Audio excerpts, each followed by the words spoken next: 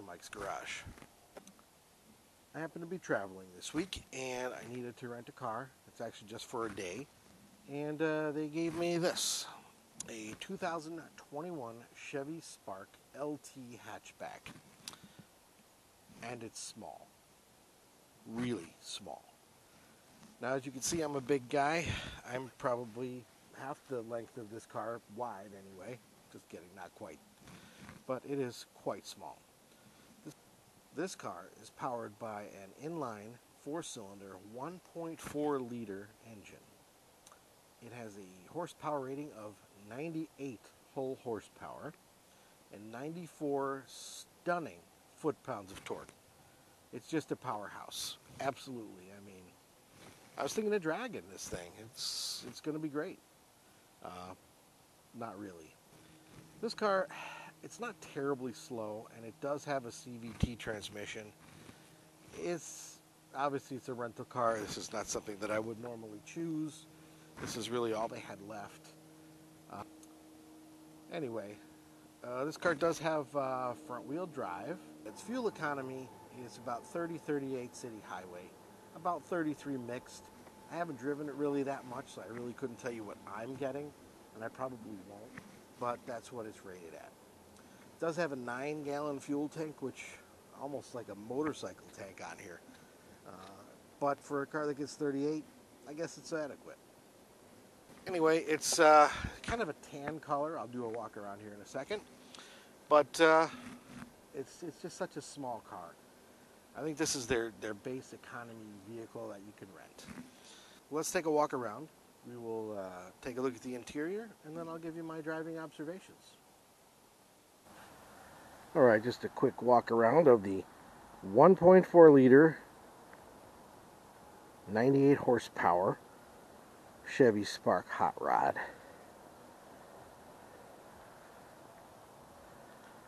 Surprisingly, it has 15-inch wheels, a backup camera, a rear wiper, which is very surprising for an economy car. But it is in a lovely beige.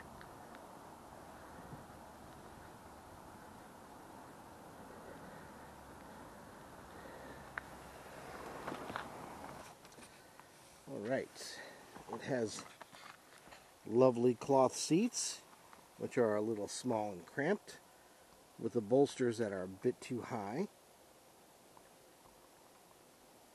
But this is the smallest car Chevy makes, so I didn't expect much.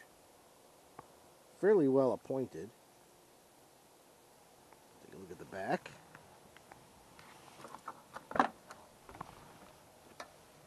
Anyway, kind of a small back seat, but actually has a cup holder back here. And these seats do fold down, which gives you some nice access into the, I guess it's the trunk, if you want to call it that. There you go. And Enterprise was kind enough to supply not one but 2 snow brushes, even though it stopped snowing.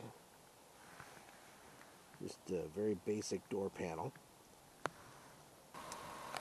So here is the 1.4 liter 4-cylinder Ecotec engine. Adding fluids are pretty easy. You got your washer fluid, you got your coolant, brake fluid. This does have electronic power steering, so there's no power steering to fill. And then of course your oil and your check oil here. So pretty simple.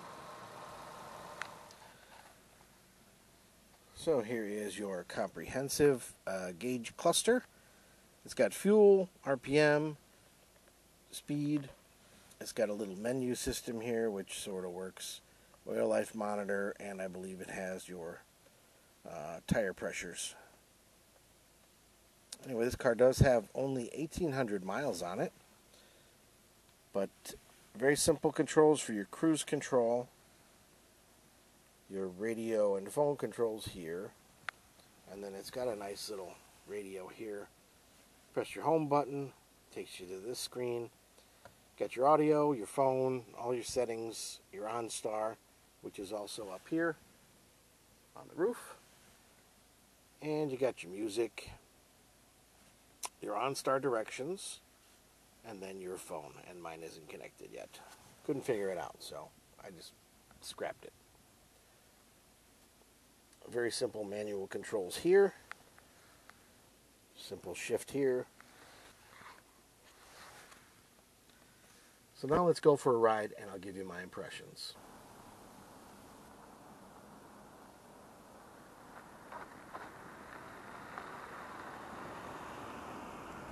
Okay, now for the all-important road test.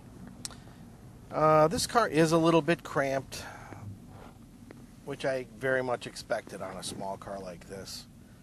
It does have a very good turning circle, as you saw. I think it's about 16 feet. Anyway, it is very quiet for an economy car, which does surprise me. Usually they have a lot of wind noise. I think my Sable wagon has a lot more wind noise than this one. But it steers well. It rides fairly smooth for a very short car. Usually they're a little bouncy. This one isn't too bad. Now, it doesn't have any sport suspension or anything fancy like that. It's pretty basic. Now, the bolsters are kind of uncomfortable because the seat is really narrow. And I'm a big guy, as you know, and I don't really like that. That's one problem. The backrest is okay, but it feels like the seats are too small for me, which they probably are.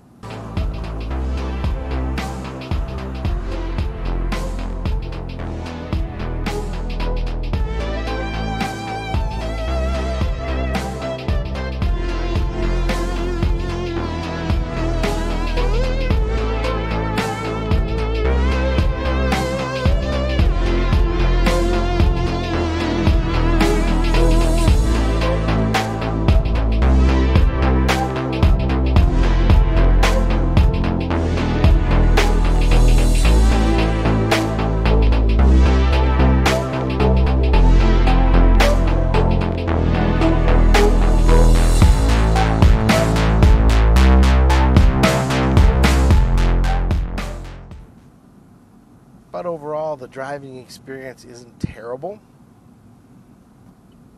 Controls are easy to get to.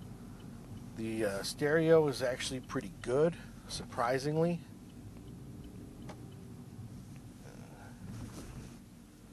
Takes bumps pretty good. Another thing I don't like is the center console. While it's fairly narrow, it does intrude on my leg, way at the very bottom. It's got a couple cup holders and a little cubby down here, which is nice, but I would have rather it be up a little bit higher and then let my leg have a little extra room. This is a common gripe with all new cars that I've seen, is they have to make these center consoles so intrusive, and I just don't like it. I'm kind of wishing they made bench seats still. At least you had some space.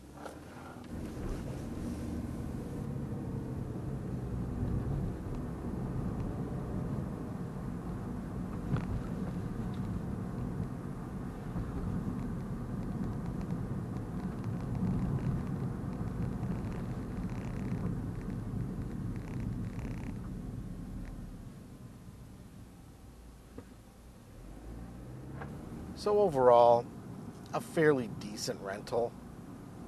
Would I buy one of these? No way. Never. I would never buy one of these. But for me, for this day or two that I'm going to have it, it's going to do the job. It's fairly comfortable. It's quiet. It gets me around. And that's all I really need today. So anyway, thank you guys for watching. I'm glad I was able to sneak this in before it got too dark. I hope you like this video. Please like, share, and subscribe if you do. I'll keep doing more videos. If you like, in the comments, let me know what kind of videos you'd like to see, and I'll do my best to try to get those for you. Anyway, thanks again for watching, and I'll see you next time. So long.